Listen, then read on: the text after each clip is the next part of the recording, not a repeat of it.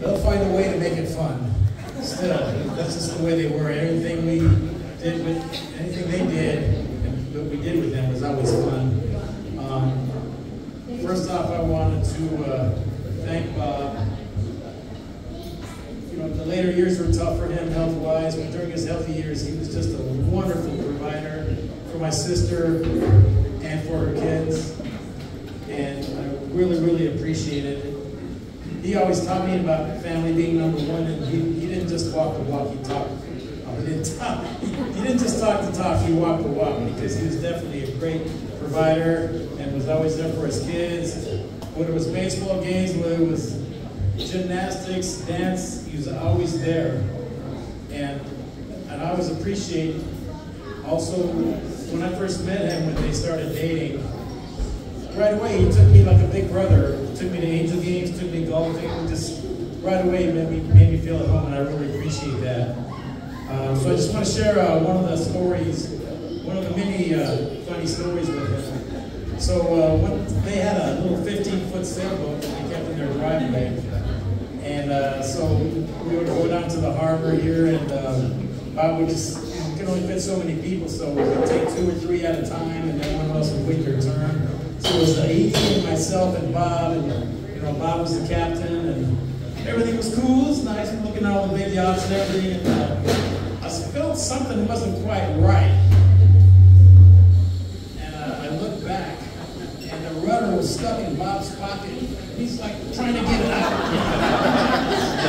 And like, I can't, you know, the expletive, I can't say what he was saying, but Edie's laughing like, I love you too. And he's like trying to get this rudder out of his pocket. And we're going straight out of boat with some people there having their 4 o'clock tea.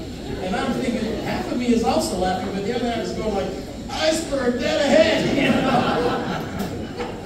And so these people are looking at us, and at the last second he was able to get it out of the, it's like, I'm thinking like, Bob, it's not like you got to pull your wallet out of your pocket, you got to get the rudder out, you know? And he just made the turn, we just saved it. And then the guys, I know the guy, he said out loud, nice save, but inside he's going, you knucklehead. I think the funniest part of the story is he had the rudder stuck in his pocket, but the boats were parked on both sides. He's going like this, and like this, and that. And by the time he was done, his pants were down to his knees. And that was too TMI. So, I mean, I could be here all night talking about the funny stories with Bob. And I love you, Bob. We all thank you, all of us. Edie and he brought all of us together here today. And I want to thank him for the rest of my life. I'll be grateful. And thank you again, Paul, for coming.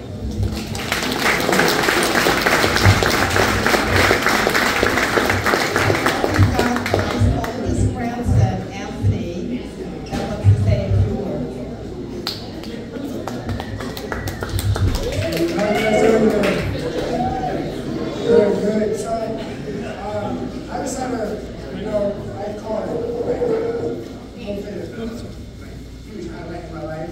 I got to live with my grandfather. So it's really big to me just because I was able to have hands-on